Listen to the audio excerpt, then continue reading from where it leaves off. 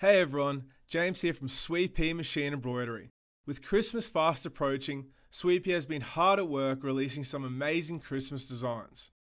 For the October sew-along, we are making this stunning Poinsettia blocks and quilt to give you a chance to get it finished before Christmas time. The quilt can be made in the 4x4, 5x5, 6x6 and the 7x7 size hoops. There are 4 blocks included with this design. In this video tutorial, we'll be showing you the stitch out of the 2 flower blocks, the border blocks, and the construction of the poinsettia quilt. We recommend you follow our written, photographed instructions in conjunction with this video tutorial. If you enjoyed this tutorial, please like and subscribe. Begin by hooping up cutaway stabilizer in the hoop and load the design onto your machine. Then place batting 1 on top of the hoop and stitch down. When laying down batting, we use the pink thing to keep it lying flat, so it doesn't bunch up under the needle. Once stitched down, remove the hoop from your machine and trim the batting about 1 to 2 millimeters from the stitching using your applique scissors. Next, place fabric A right side up on top of the hoop, covering the batting. Stitch down.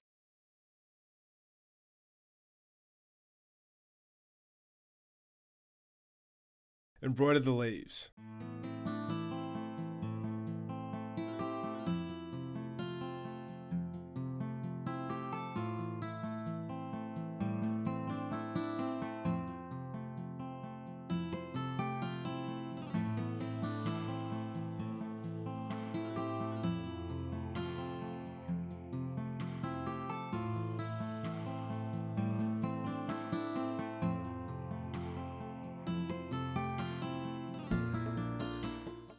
Stitch the placement line for the back petals.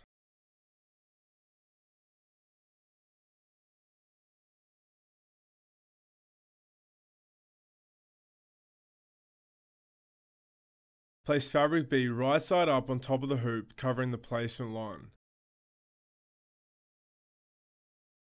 Stitch down.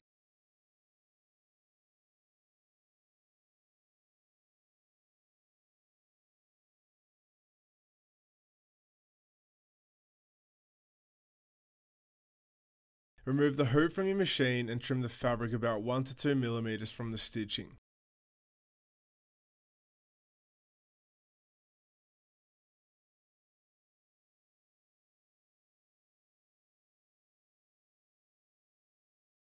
Repeat the applique process for the front petals using fabric C.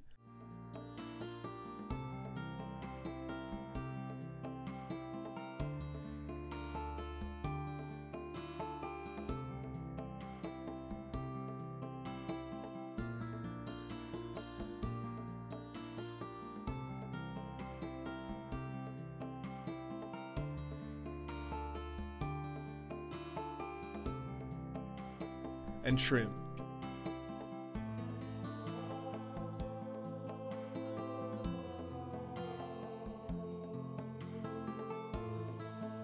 Embroider the satin stitch around the back petals.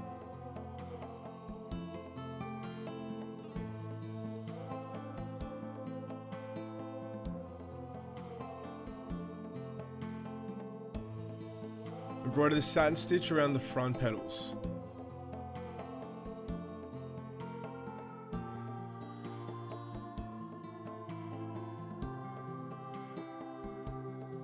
Embroider the detailing on the front petals.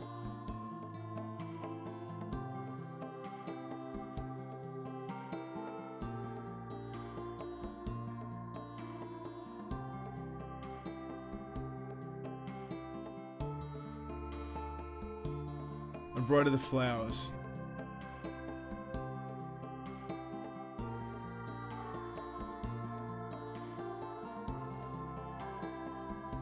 Embroider the flower centers. You have now completed the stitch out of block 1. Remove your work from the hoop and trim the seams to about 1/2 inch using a rotary cutter and ruler.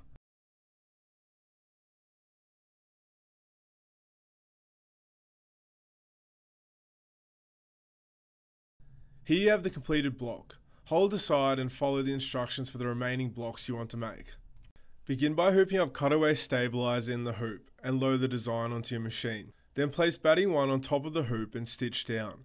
When laying down batting, we use the pink thing to keep it lying flat, so it doesn't bunch up under the needle. Once stitched down, remove the hoop from your machine and trim the batting about 1 to 2 millimeters from the stitching using your applique scissors. Stitch the placement line for the background. Place fabric A right side up on top of the hoop, covering the placement line. Stitch down. Remove the hoop from your machine and trim the fabric about 1 to 2 millimeters from the stitching.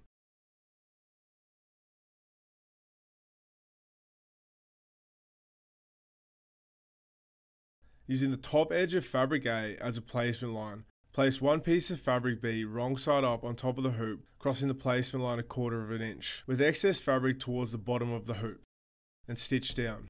Fold the fabric back towards the top of the hoop. Hold taut and stitch down. Trim the left and right hand edges of this piece of fabric.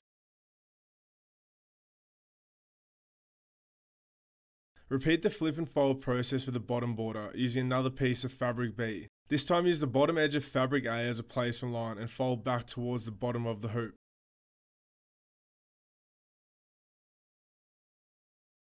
Then trim the left and right hand edges of this piece of fabric.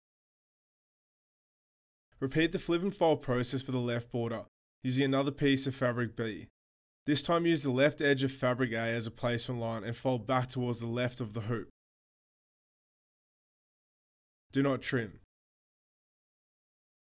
Repeat the flip and fold process for the right border using the remaining piece of fabric B.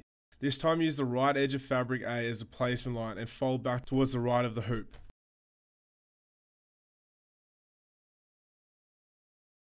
Do not trim. Follow the same applique and embroidery processes as step 3 to 12 in block 1.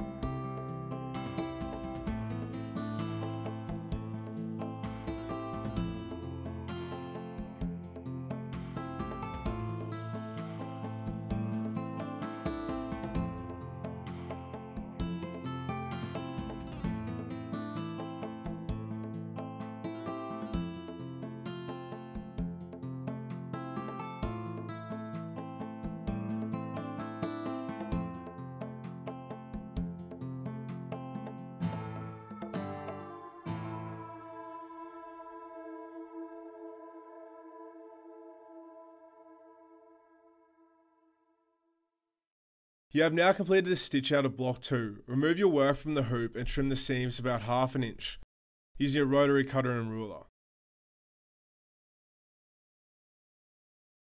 Here you have the completed block. Hold aside and follow instructions for the remaining blocks you want to make. To make the corner blocks, stitch the placement lines for the batting.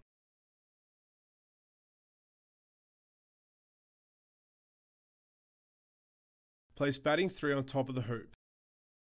Stitch the batting down.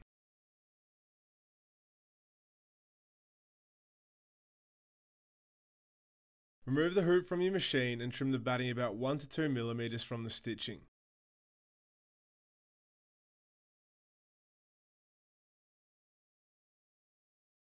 Place fabric A right side up on top of the hoop, covering the placement lines, and stitch down.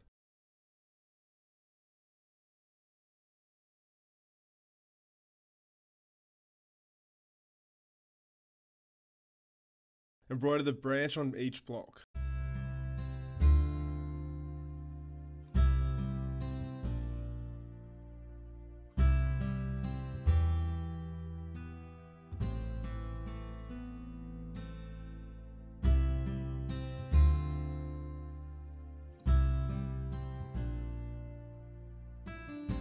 Embroider the berries.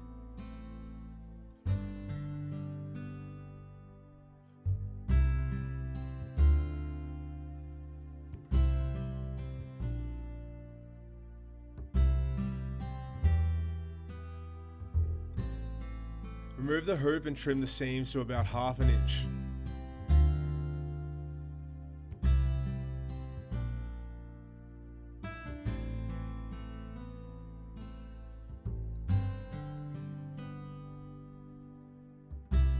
Hold aside until all your blocks and panels are made. Now let's turn our beautiful blocks into a quilt. Lay out your blocks on a flat surface and decide on your layout.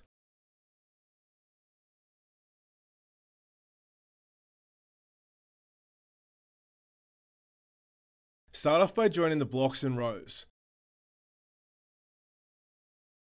Place the first 2 blocks right sides together. Pin along one edge, lining up the border stitching the best you can.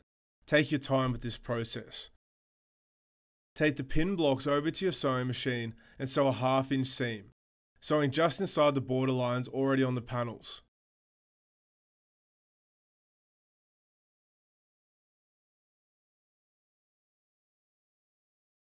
Open out the stitch seam and iron flat.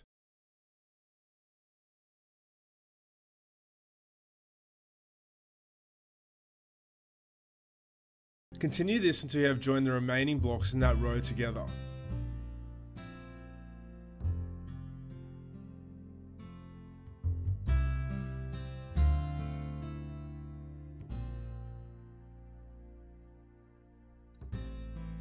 Continue this until you have each horizontal row of blocks joined.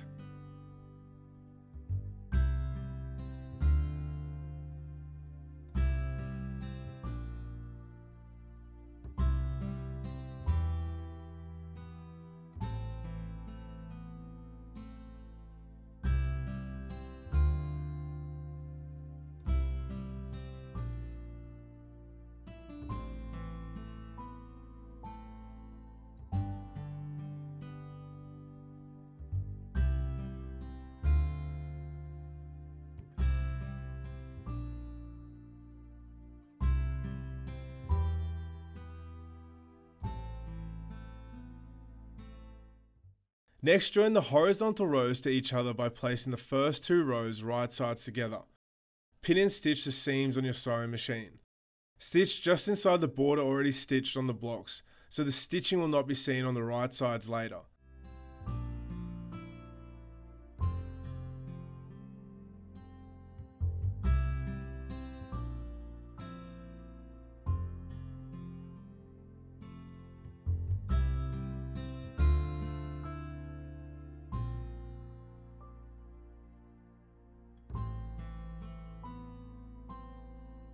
Open out the stitch seams and iron flat.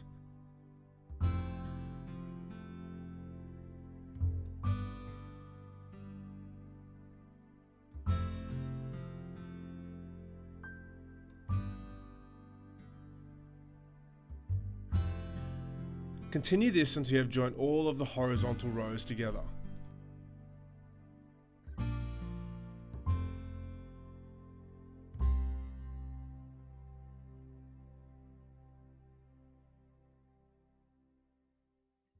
We will now add the backing. Place your backing fabric wrong side up on top of your work surface. Then place the quilt you have just made right side up on top of the backing fabric, wrong sides together. Lightly spray your backing fabric to the back of your quilt to help the block stay in place while attaching the binding. We use this canned spray adhesive.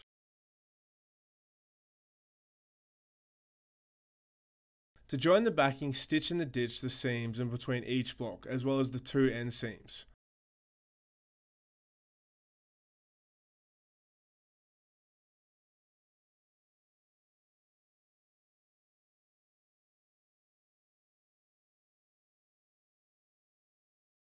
Once this is done, trim the excess backing fabric so it matches the exact shape of the quilt.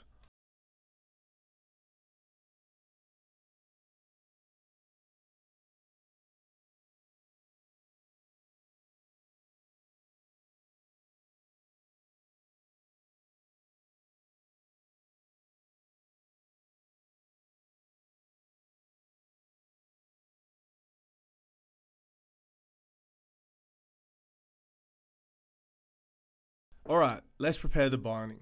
To make the binding, measure the length and width of the quilt and add them together and multiply by 2. If you're cutting one strip of fabric for the binding, add about an extra 12 to 16 inches or 30 to 40 centimeters to the new measurement, just to be sure you have enough fabric in the end. Or cut a few strips and join them together with your sewing machine as shown. Add extra length if you're joining strips, about 4 inches or 10 centimeters per strip. The width is optional, but we usually find 3 inches, 8 centimeters wide sufficient. Lay the ends of your fabric strips right sides together at a right angle. Pin the two pieces of fabric together, keeping the edges matching.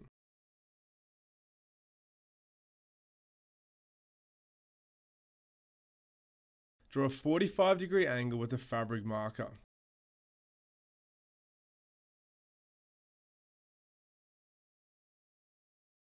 Then sew a diagonal seam from corner to corner.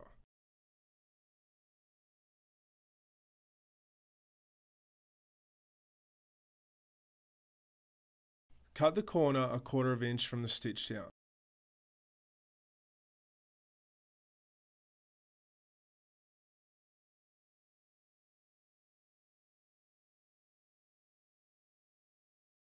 Now iron open the seam and repeat until all the binding strips are sewn together into one long strip. Then fold the whole strip in half, wrong sides together, and iron down.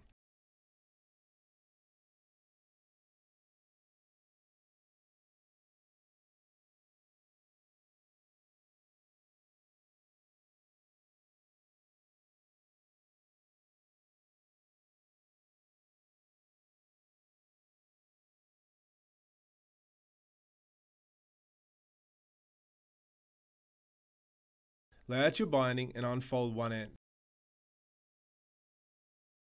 Fold that open end of the binding to a 45-degree angle as shown below and lightly press.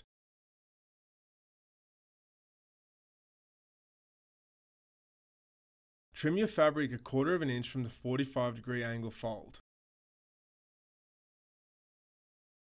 Fold the binding strip in half again as shown below.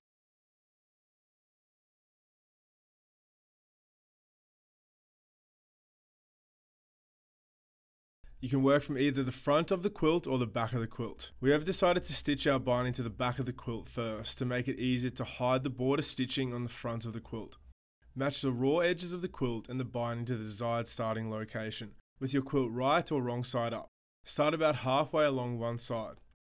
Using a ruler, mark 1 inch down from the end of the strip. Mark with a pin. Using a ruler, mark 3 inches down from the 1 inch mark. Mark with a second pin.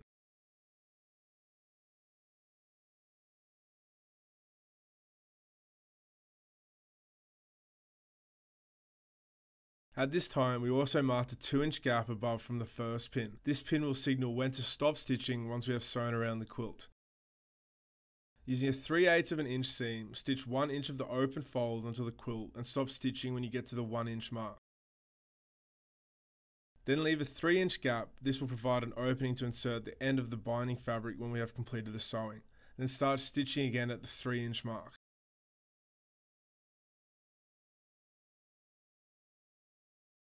Continue sewing until you reach the first corner and stop stitching 3/8 of an inch, 1 centimeter from the end.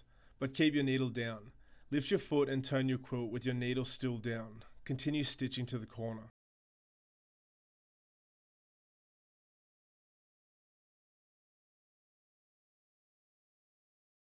Lift the binding strip over and pull against that angled stitch that we just made to form a diagonal fold.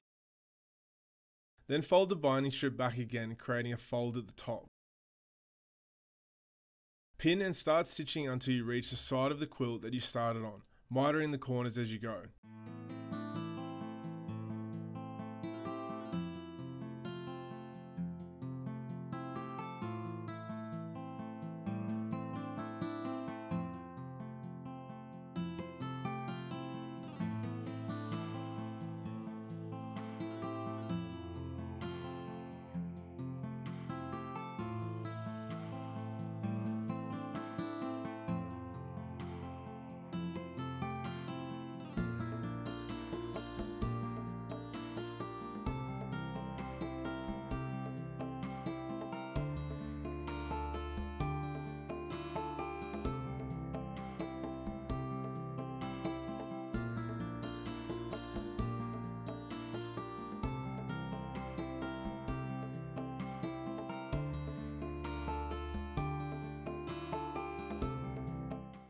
Stop stitching when you get to the pin that marks the 2 inches from the starting point.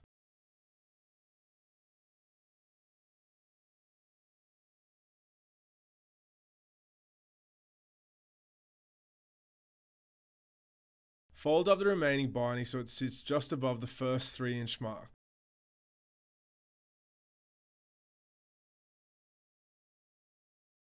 Trim the excess binding along this fold.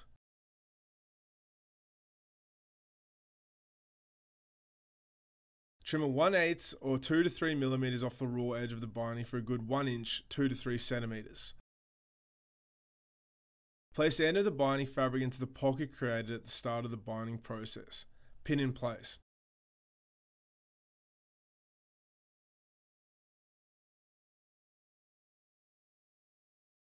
Continue to stitch the seam until binding is completely sewn on.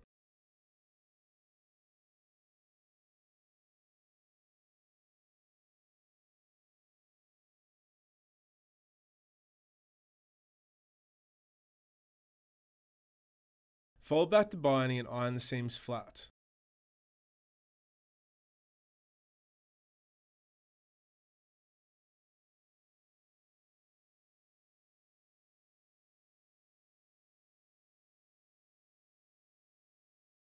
Now turn the quilt over so you're working on the back or front of the quilt.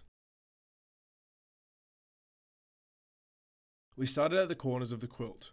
Fold in one side of the corner just past the stitching and iron well. Pin in place. This will help get a nice pointed corner. Repeat for the other sides of the corner, meeting up with the first fold, creating a nice pointed corner.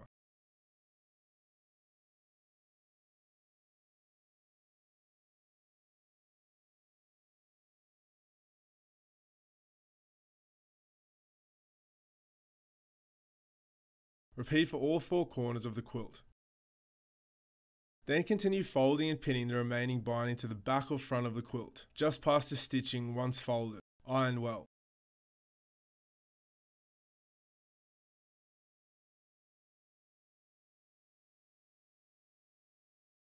Start stitching anywhere on the quilt from the front. Make sure your top thread and bobbin thread match the colour of your binding and backing fabrics.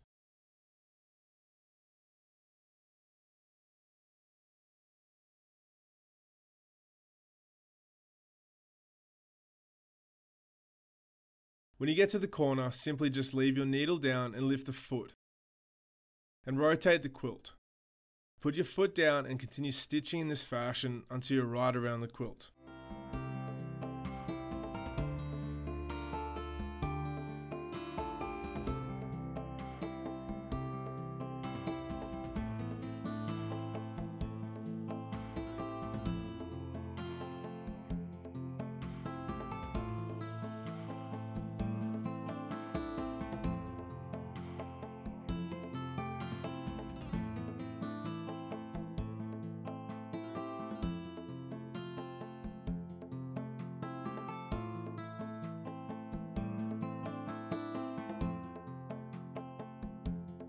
give it a good press, and enjoy your quilt. Thanks for watching Sweet Pea's tutorial on the Poinsettia blocks and quilt. Good luck with this fun project, and remember to join the Sew Along group for 30% off this design. The link for the Facebook group will be in the description. See you all next time. Happy crafting!